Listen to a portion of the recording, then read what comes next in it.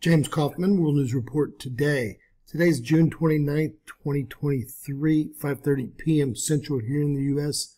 God bless you and yours no matter where you are in the world. Please subscribe, give us a thumbs up, ring that bell for critical future updates. During World War II, the Allies were worried about radio signals during offenses. So they had one of the RCA research scientists named John Nielsen look in to see if he could predict these radio attenuations or lack of radio use. And this is what he came up with. Now, it's not accepted by mainstream science yet, but I will say his predictions are absolutely incredible percentage-wise. What John Nielsen came up with is the positions of the planets, and then later he looked at the supergas giants, have a big impact on solar activity. Let's take a look at some of his predictions. He was looking into shortwave radio communications across the North Atlantic. He discovered an apparent tendency for days of disturbed radio propagation to coincide with the dates when any pair of the planets, Mercury, Venus, Earth, Mars, Jupiter, or Saturn, arrive at relative heliocentric angles of 0, 90 degrees, 180 degrees, or 270 degrees. Over the years, Nielsen extended his work to include planets beyond Saturn and has applied his correlations to the problem of predicting times of poor conditions for shortwave communications based on solar activity. He can predict solar flares, or could predict solar flares, but they weren't having it.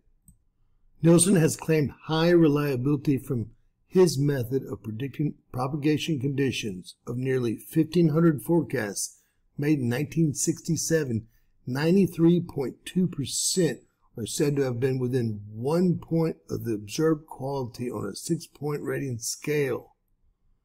Apparently, he relies on known periodicities and conventional effects as well as planetary configurations for these predictions.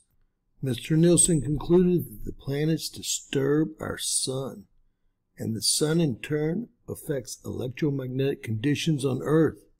From daily plots of the courses of the 6 inner planets, he observed that disturbances on the Earth occur more frequently when 2 or more of the planets form a right angle with the sun at the apex, or form a straight line with the sun. That means on one side or both sides. The most disturbed periods are the 12 months preceding and following the positioning of Saturn and Jupiter in such a configuration. The most severe disturbances occur when Mars, Venus, Mercury, and Earth are in critical relationship near points of the Saturn-Jupiter configuration.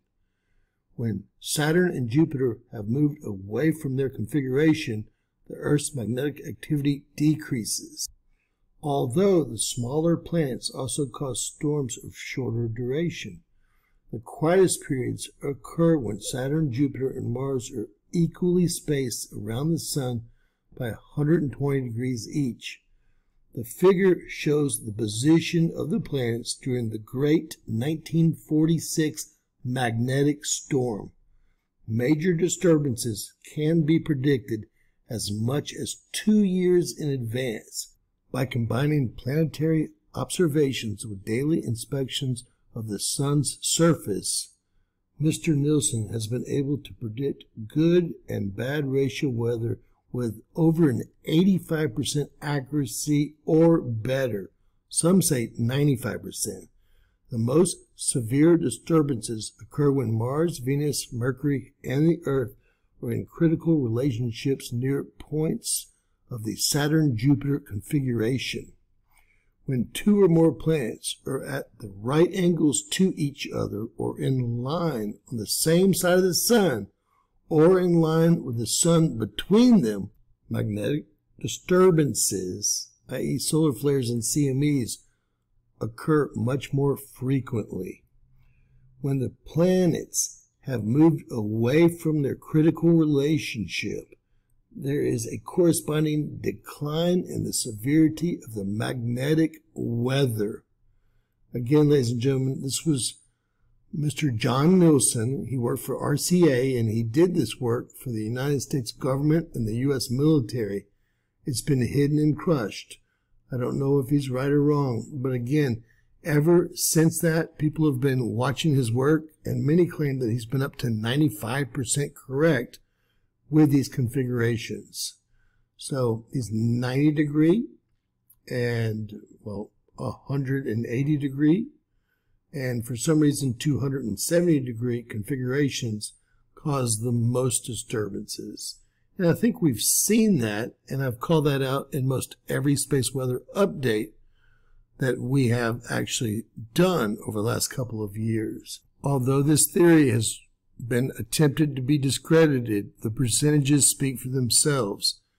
And we know the government and military have been using this model and these models to predict solar activity and radio alternation here on Earth since World War II. Now again, this is theory, but again, 85 to 95% accurate, and that's through present day according to many studies. Like I said, the planets have a big effect on our sun. God bless you and yours. Share and subscribe, and always remember, anything's possible in Bizarro World.